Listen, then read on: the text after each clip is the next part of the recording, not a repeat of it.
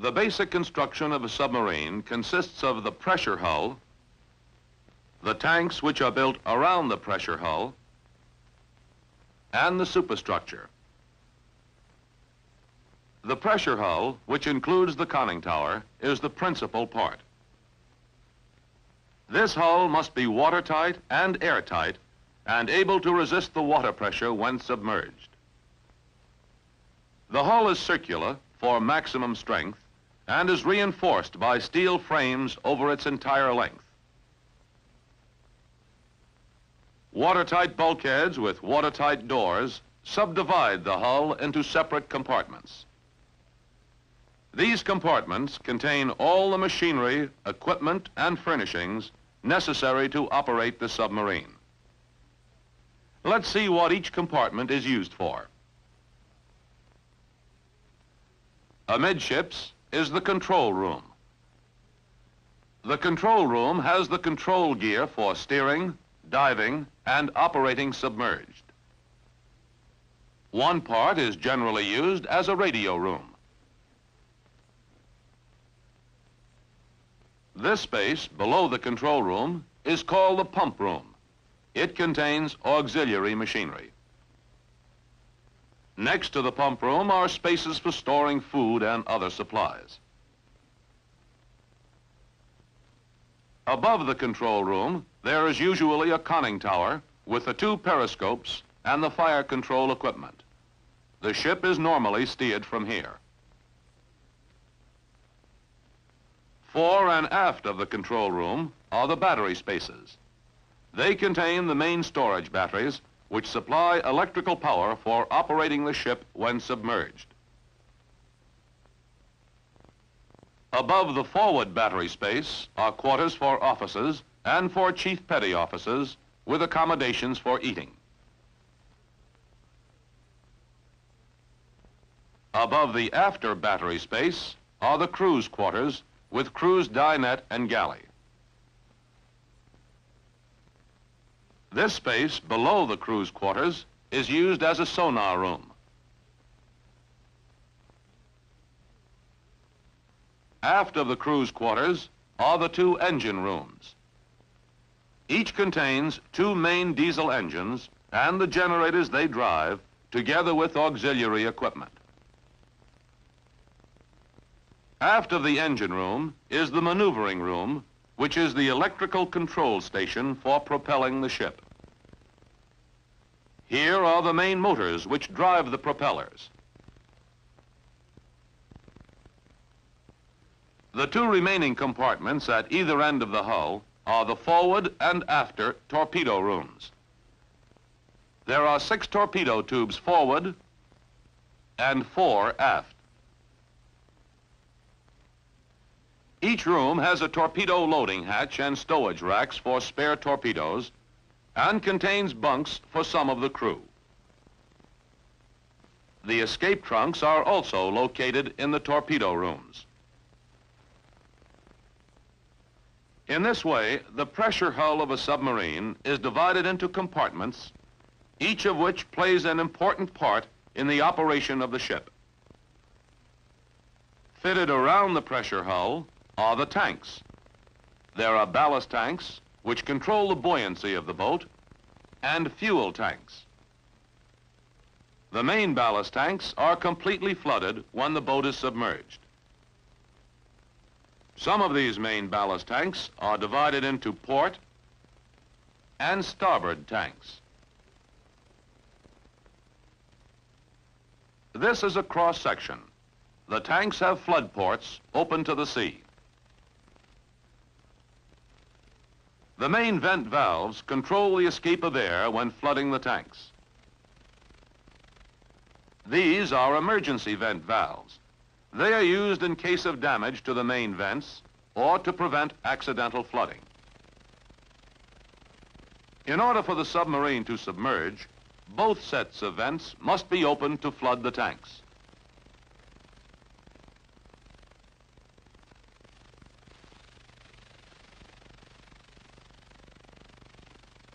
Since the tanks are open to the sea when submerged, the pressure is the same on both sides.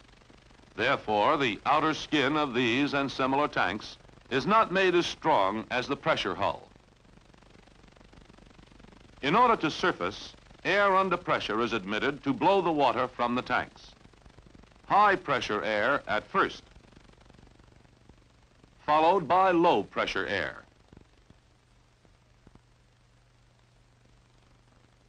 These two main ballast tanks operate in the same way, except that they are not divided and have no emergency vents. In addition to the main ballast tanks, there is a group of variable ballast tanks. These are used to control the trim and buoyancy of the submarine. They are the forward trim tank, the after trim tank, two auxiliary tanks, and the forward and after water-round torpedo tanks. These variable ballast tanks are only partly filled, and the seawater can be pumped from one tank to another or to sea. There are also three special purpose ballast tanks: the bow buoyancy tank, the safety tank, and the negative tank. The bow buoyancy tank is blown to give the boat an up angle. The safety tank can be blown quickly to obtain positive buoyancy. The safety tank, seen here in cross-section, is fitted with flood valves, main vents, emergency vents, inboard vents, and high-pressure blow valves. When the flood valves are shut, this tank can be used as a standby variable ballast tank. The negative tank is a small tank located inside one of the main ballast tanks. It has a flood valve and an inboard vent. For submerging or for a rapid change of depth, this tank is flooded. As the boat approaches the desired depth, the tank is blown and the flood valve is shut. This restores neutral buoyancy. The negative and safety tanks, as well as the variable ballast tanks, are strongly constructed to withstand full submergence pressure.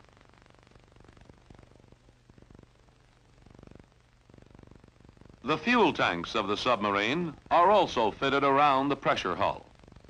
These tanks contain the fuel oil for the diesel engines. The fuel tanks and the fuel system will be discussed later in this film.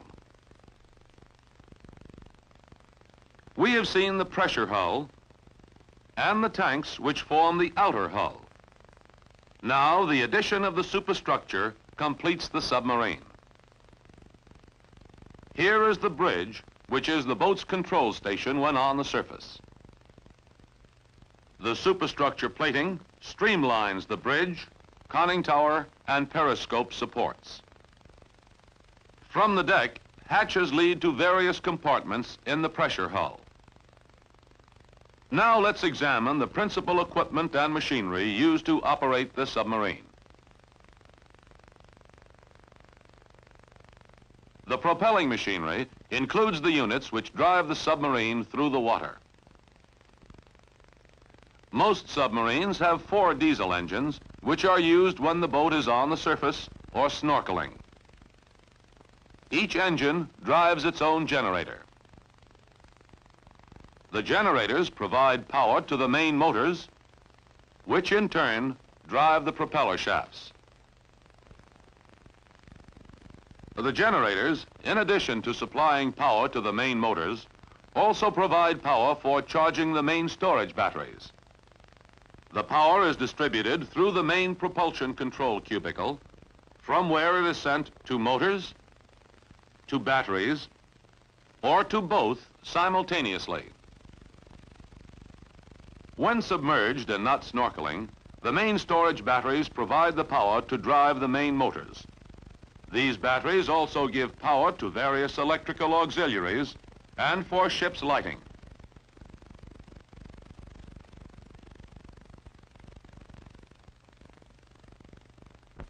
The fuel oil and compensating system delivers the fuel from the storage tanks to the engines and replaces the fuel with seawater. These tanks are used for either fuel or main ballast and are called fuel ballast tanks. These tanks are called normal fuel oil tanks. In addition, the system includes an expansion tank on the port side and a collecting tank to starboard. We can see how this system works with the help of this diagram. Each fuel oil tank is connected to the fuel transfer line, which is also connected to the collecting tank. The top of the expansion tank is connected through a manifold to the compensating water main. This main runs inside the boat with branch lines to the bottom of each fuel tank. The compensating water system also includes a line which runs from the bottom of the expansion tank through the manifold to the top side and forward in the superstructure to a header box. This header box is more commonly called a gooseneck because of its shape. The gooseneck is located in the conning tower fairwater and is open to the sea. The cooling water system of each engine is connected to the compensating water line. When the engines are running, they discharge some of their cooling water into the compensating line and keep the gooseneck filled. This column of water sets up a head of pressure in the expansion tank. This pressure is transmitted through the compensating main to the oil in the fuel tanks. Since the oil is lighter than the water, the oil always floats on top. The water replaces the oil taken from the tank on service. The water pressure forces the oil through the fuel transfer line to the collecting tank. From the collecting tank, the fuel oil passes through a purifier to the clean fuel oil tank, from which it is delivered to the engines.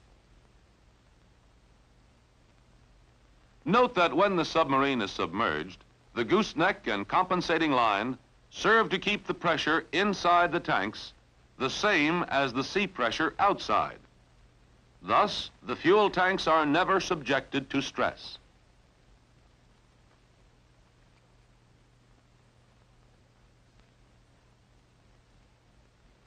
The air supply and exhaust system provides for the diesel engine's air intake and exhaust and takes care of ventilation of the ship's compartments. When the submarine is on the surface, air is taken in through the main induction valve located in the conning tower fairwater. Starting at the main induction valve, a line runs to the forward engine room to supply engine air. A line runs to the after engine room to supply engine air. A branch of this line may go to the maneuvering room to aid in ventilating this compartment.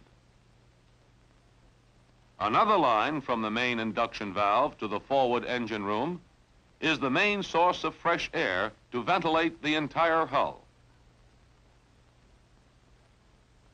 The exhaust gases from the engines are discharged through the engine exhaust piping, the outboard exhaust valves, and through mufflers to the atmosphere. When the submarine is below the surface, the snorkel system may be used to provide air supply and exhaust. Air is taken in through the snorkel induction mast. It passes through a water separator to the snorkel induction valve and enters the system just below the main induction valve. The engine exhaust goes through snorkel exhaust valves to the snorkel exhaust mast.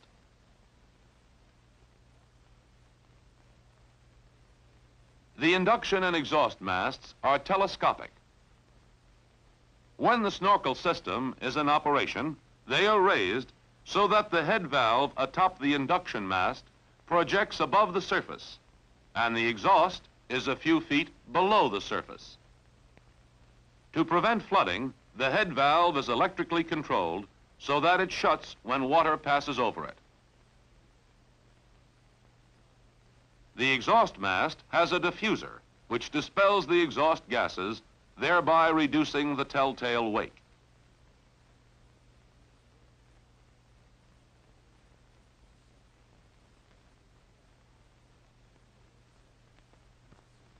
Hull ventilation is primarily controlled by a blower in the forward engine room. It forces air along the main supply line where it passes through air conditioning units. Branch lines supply the conditioned air to the compartments. The forward battery has its own booster blower and cooling coil, which is used to supply air to the compartment and to the forward torpedo room. Exhaust lines carry the air back from the compartments to the forward engine room. If the engines are running, they use this air and it goes overboard as part of the engine exhaust.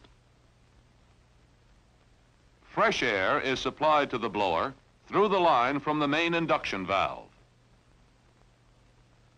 When the submarine is submerged, outside air is shut off, and the air in the hull is recirculated by the blower. At other times, the blower may use a mixture of fresh and recirculated air.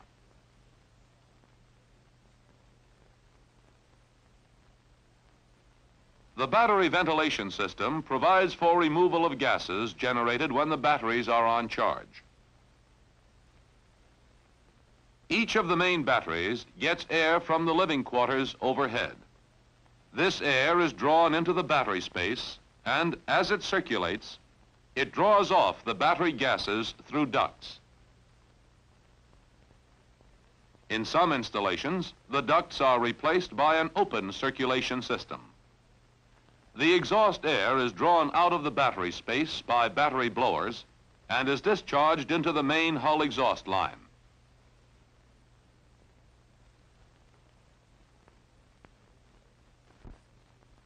Compressed air at various pressures is used for many purposes throughout the boat.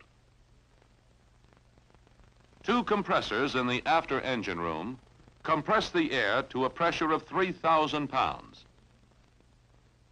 An external charging connection also makes it possible to take on 3,000-pound air from shore.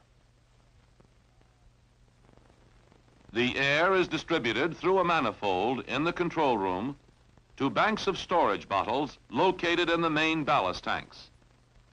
Some of it is used at 3,000 pounds, some is reduced to lower pressures before being used. This diagram of the 3,000-pound system shows a bank of storage bottles and the manifold, which is divided into a receiving section and two distributing sections. The air goes from the storage bank to the distributing sections of the manifold. From there, it is routed through piping to blow special purpose tanks, to charge torpedoes, to charge the hydraulic air flask, and to bleed air into the boat. 3,000-pound air is also used as a source for lower pressure systems. Some is reduced by normal expansion to 600 pounds and delivered to the manifold of the 600-pound air system. This 600-pound air is used to blow the main ballast tanks. Other 3,000-pound air is reduced by reducers to 225 pounds. This air is delivered to another manifold. The air in the 225-pound system is used to blow the variable ballast tanks and to do such miscellaneous jobs as blowing water from torpedo tubes, blowing sanitary tanks, and sounding the ship's whistle. Some 225-pound air is further reduced and used for a variety of jobs where lower pressures are adequate. For this reason, this system is referred to as ship's service air. In addition to these systems, an independent 10-pound air system operates from a blower in the pump room. The air from the blower is led to a manifold in the control room. Lines from the manifold lead to the ballast tanks. When the boat is surfacing, 600-pound air is used to blow the main ballast tanks until the boat gets within a few feet of the surface. 10-pound air is then used to finish blowing the tanks. This conserves the high-pressure air needed to blow the tanks at greater depths.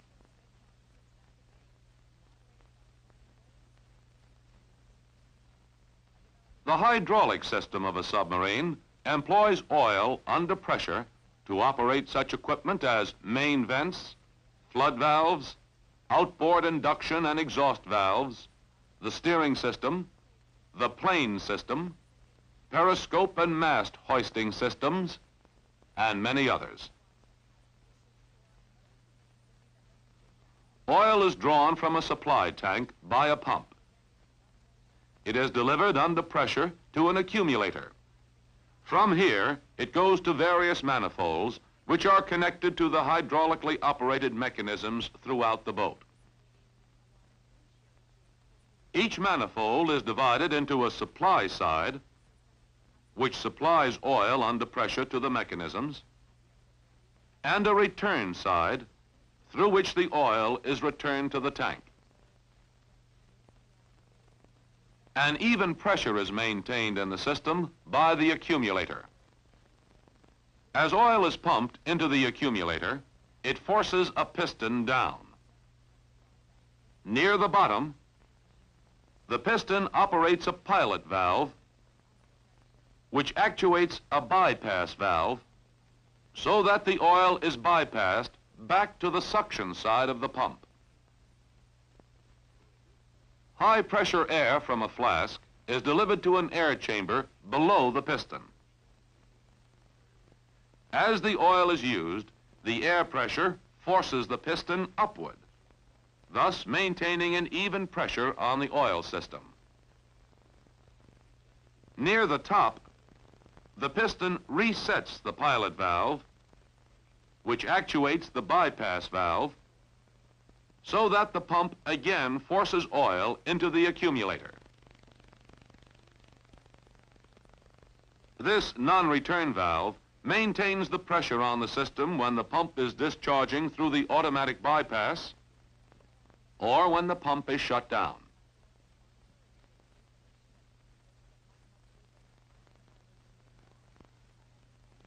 The submarine's trim system is used to shift seawater ballast for fore and aft trim and for control of buoyancy.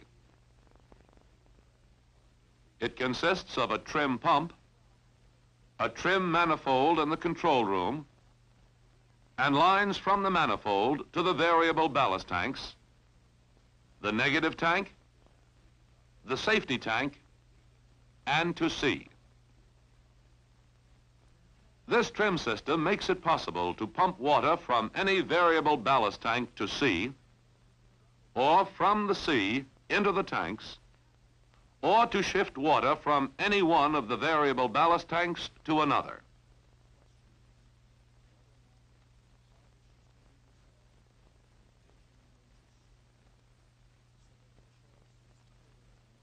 The drain system provides for pumping of bilges. Lines from the bilges lead to a drainage line running the entire length of the submarine. The drain pump draws water from the drain line and discharges it overboard, or to the trim system, or to the fuel oil compensating system. If the water is discharged to the compensating system, oil in the bilge water will be separated out in the expansion tank, preventing telltale oil slicks. The drain pump also has a connection to the bottom of the collecting tank for the pumping of that tank when necessary. There are interconnections between the drain and the trim systems so that either pump can be used for either system.